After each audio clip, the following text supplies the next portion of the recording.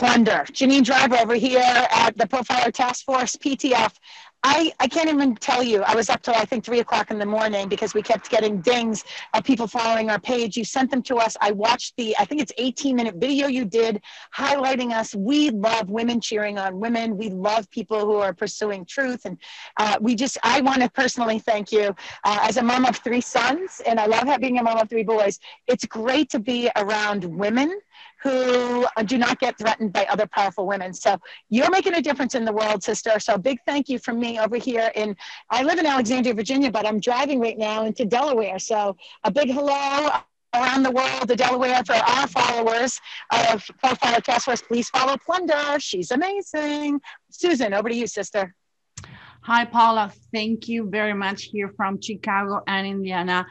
Like Janine says, it's so amazing to see women empower another women. That's the reason this show starts, because we get together to show that we can do it. We can do the show. We can go deep. We can be a badass and get it out. And it's so amazing to see another badass lady like you empower us. So thank you. Like Janine says, I think I was until 4 o'clock in the morning checking pins and followers. So thank you very much. Back to you, Michelle. Hi, thank you, Poa. Thank you. Thank you. We really appreciate your help. And as a little thank you present, if you want to send me your handwriting, I will analyze you. So again, thank you. Thank all of your viewers for watching us. Profiler Task Force, we really appreciate it. And to you, Lena. Hi, Paula. I'm coming from Norfolk, Virginia, in Virginia Beach area, and I just want to tell you a very heartfelt thank you. You didn't have to do that, and you did it, and you're empowering us, and in turn, we want to empower you, and we just are so appreciative. So the best from all of us. Janine. Yes. We love you. Thank you, Plunder.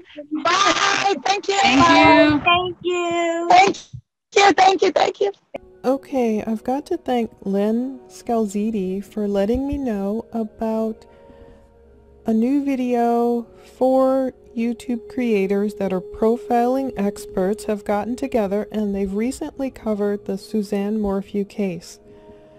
And so they cover everything from Suzanne's bangs, their faces, Barry Morphew's hand movements, handwriting analysis, his words, his movements. Now this is who I've been teasing you about. I had to make sure I had the right links, so please go check out Profiler Task Force. I watched them last night. It's great. They have this video that's a little bit over an hour long. Apparently they will create new content at least every Wednesday. I'm not sure of if it's more often than that, but you have these 4 experts who have a lot of media experience or handwriting analysis experience. If you watch the video and go subscribe to them, you will learn all of their accomplishments. And I just found it fascinating. Sometimes you know how you're really into a specific case and you just want to talk to people about it. You want to bounce ideas off of them. You want to see if they notice any of the same things you do or things you haven't noticed or vice versa. So again, I'm going to link to them and encourage people to go watch it. First, really quickly, I want to explain why I like to introduce you guys to new YouTube creators, or even, in existence. I shouldn't say new, but maybe new on the scene. This guy's website, Robinson Training Solutions, kind of breaks it down. It reminds me of something I learned from author James Altucher. I think that's how you pronounce it. A lot of you guys have probably heard of him. He wrote the book Choose Yourself. This guy is great. I followed him for years. He's one of these financial guys who tells you the truth. His story sticks out because he'll tell you in a way that no other financial guru will speak to you. He'll give you the real deal. I'm bringing him up because it's a lesson that I learned from James years ago that sticks with me today, where he encourages us to introduce others to each other, even if we get nothing out of it, if we step out of it. And I don't just mean in a way if you're hooking up two single people. Let's say, you're matchmaking, you know a guy and a girl and like, oh, they'd be great together, and hooking them up that way. He encourages you to hook people up in terms of business deals or wherever in your life, spiritually, whatever. If you meet someone and you think, oh, that person would really vibe with this person, go ahead and introduce them. You never know what'll happen. That's why I'm introducing you to James, if you don't already know him, but I'm also introducing you to these other YouTube creators. I had to look up what he said. He has some of the best ideas. He talks about giving credit, even if the ideas were all yours, even if you made nothing on them, even if they were blatantly stolen. Give credit and move on. Hoarding your ideas for the moment when you can shine will only leave you by yourself in a dimly lit room with only a mirror to stare at. It's like, wow, his words have spoken to me for years. He talks about being the source of ideas and don't worry about giving stuff away for free and all this stuff. If you read the Choose Yourself book, you know what I mean. I can link to it below as well. This is the part that I searched for. James said, introduce two people. Every day you can think of at least two people to introduce to each other who will help each other. You don't have to be in the middle. Take me off of carbon copy, you should say. Let them help each other. Let them benefit. You don't need to be in the middle and benefit this time. You'll benefit the next time or the time after. So those are the parts of James, and that's him, the American author. He was a hedge fund manager. He's 52 apparently. His stuff is really, he's an entrepreneur, angel investor. He'll talk about his divorce. He'll talk about, I don't know, drinking or depression or everything he's been through. That's my point in introducing you to those profiling women. If I run across someone I really just go, wow, I want to tell my viewers about them. That's why I keep referencing people who are following the Morphew case, and I think all of us have a unique perspective. I like hearing all perspectives. I especially like that we have this task force of women who are experienced, who have a wealth of information, who are able to view things I didn't see in Barry Morphew's face, or they have me thinking about Suzanne Morphew's bangs. They even have me thinking about a fresh set of eyes looking at this letter. We know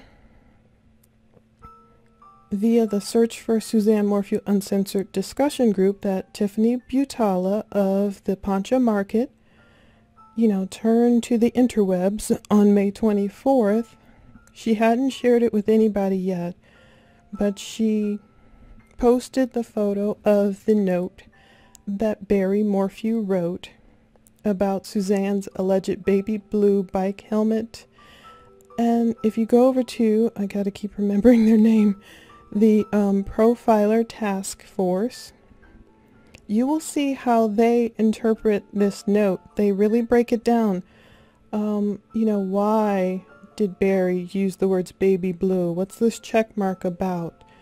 Why did he write a K like this, but wrote it differently, almost X-like, when he wrote biker's clothing, biking clothing? What it means that he angled his G's as he did. So much more. Go on over there. I won't spoil it, but it was so good to hear others analyze his handwriting, and not only his handwriting, the things he told Tyson Draper. I will link to, again, Tyson Draper's original video conversation with Barry here. If you guys want to go to this video I've linked to below, where Barry says, Suzanne and I are totally in love. There was another analysis recently from someone who spoke about that qualifier.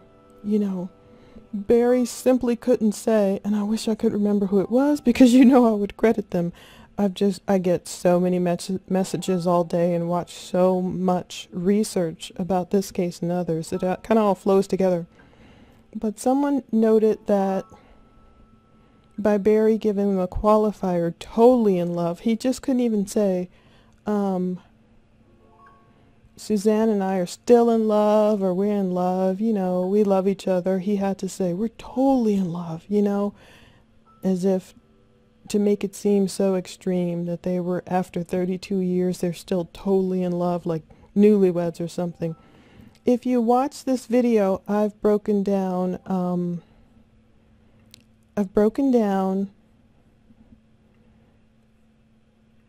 even better what Barry says to Tyson in that video, as much as I could.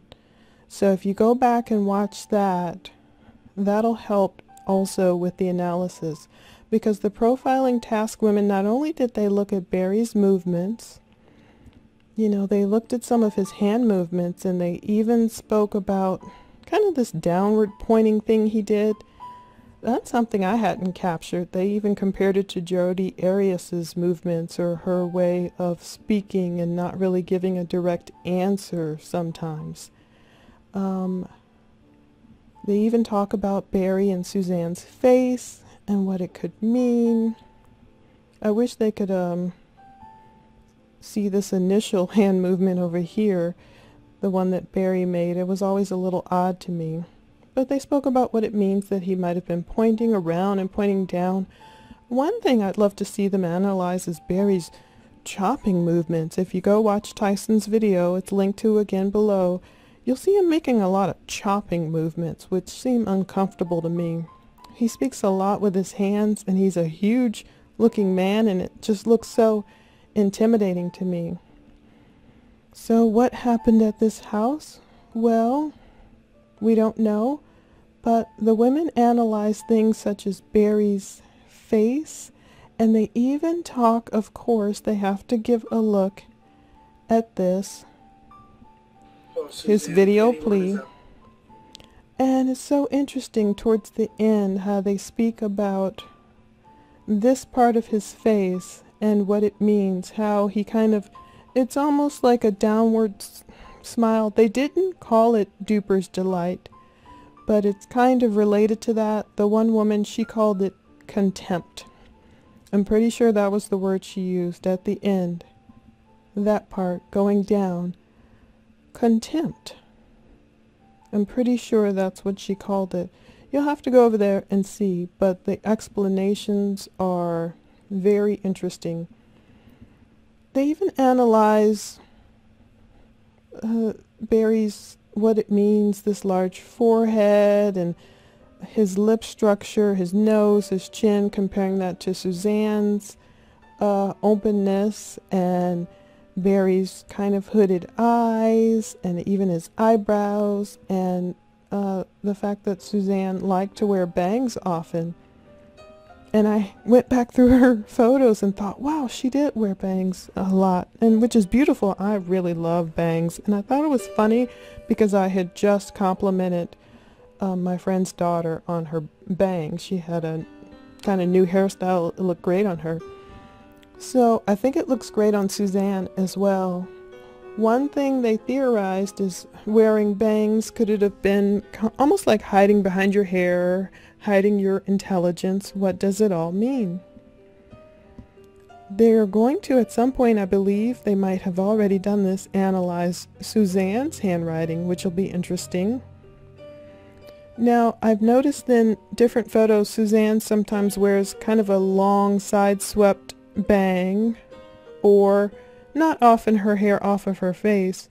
Now, of course, that could be because women who've been through cancer, who have experienced hair loss, and we remember one of Suzanne's friends speaking to Lauren Scharf about, you know, hair loss or Suzanne changing and what that might have meant, her fears of what that could have meant for her.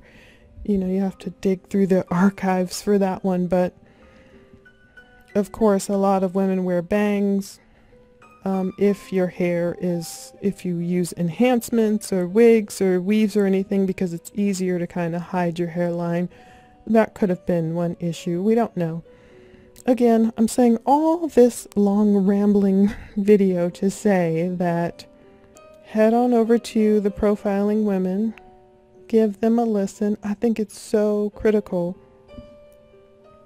to use all of our experience, our paradigms, our time to pick out clues that each one of us might not see until we collectively talk about it.